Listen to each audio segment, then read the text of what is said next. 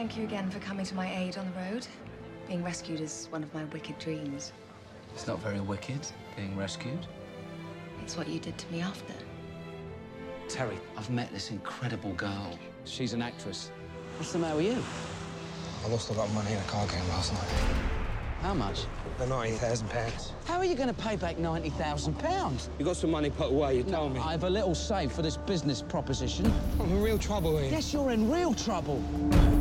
Your Uncle Howard started with nothing, and now he's a millionaire, and yet he never forgot his family. So what kind of money are we looking at? We both find a way to pay you back. I wanted to talk to you about that. I think you'll agree that family loyalty cuts both ways. Oh, without a doubt. Name it, Uncle Howard. Anything. What's he expect? You'd never consider anything like that, would you? No. Would you? The bedroom scenes were so sexy. I was thinking of you for motivation. I want us to go to California together. You're not a big shot, Ian. Small stakes player. Look, for the first time in my life, I've met a woman and I'm in love with her. But this is a way out for me, too. Well, if you do it, there's no turning back. There he is. Let's take him now. It's a great weight off my back.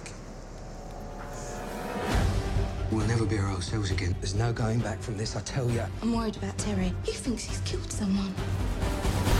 You're upset, you're unstable. I want this off my neck. You can't do it. You'll be throwing your whole life away, and mine. You didn't question my ethics when you wanted something from me. Family is family. Blood is blood.